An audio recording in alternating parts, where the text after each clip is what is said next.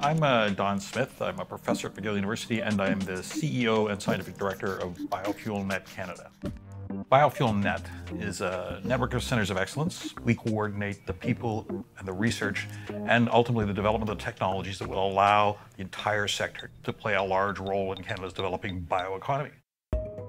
First, let me welcome everybody to our Advanced Biofuels Symposium. We're very happy to have the attendance and happy to have everybody here. We're currently running the Advanced Biofuels Symposium here in wonderful Vancouver. It brings together researchers and associated industries to talk to each other about technologies, etc., across the value chain. Our transportation sector is one area where we can really be of great assistance. We need to shift the discussion about biomass from being a waste to being a product. What we hope for is for lively discussions around challenges and opportunities for mobilization of forest biomass for biofuels. My name is Evelyn Tifo. I'm an assistant professor at Laval University.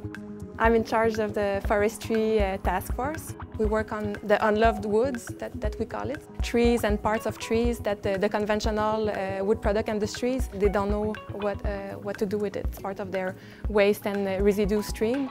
We don't need the washer either. It really just goes straight up. The strength of BioFuelNet is that it brings together scientists that work on the feedstock production, on conversion technologies, and on policy. My name is Dr. Richard Chandra. Here at the University of British Columbia, we work on the biological conversion process, taking apart biomass to break it down into a liquid fuel as part of Project 3 in the BioFuelNet.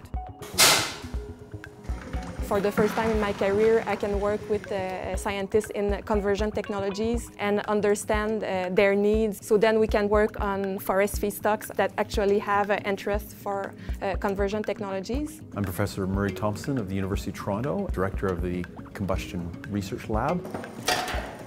My personal research is more on the engine side, but it's important that we talk to the conversion people to realize what fuels are they proposing, and then how can we enable that fuel to be used in the aircraft industry. By building these linkages, you get a better idea about the entire field, where things are going and what the barriers are and what the problems are.